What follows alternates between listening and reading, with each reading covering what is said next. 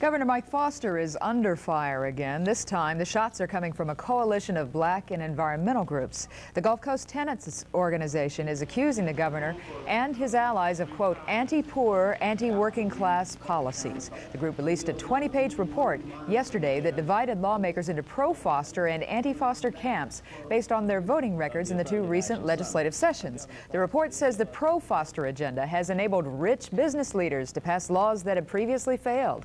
Governor Foster says the group's comments are unfounded.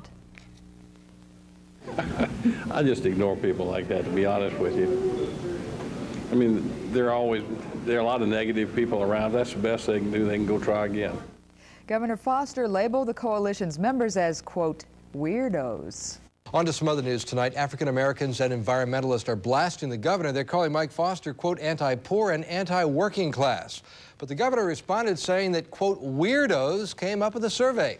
The poll, put together by a coalition of black and environmental groups, focuses on issues like voter initiative, congressional redistricting, and Foster's civil law reform package, a package aimed at attracting business to Louisiana. Well, the report says that Foster's agenda leaves the poor behind and favors rich businesses.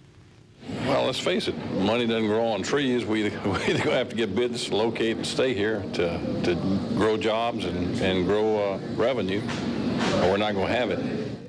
The governor maintains that without big businesses, all Louisianians will suffer. But the report points out that just 4 of the 27 black lawmakers voted for the governor's initiatives.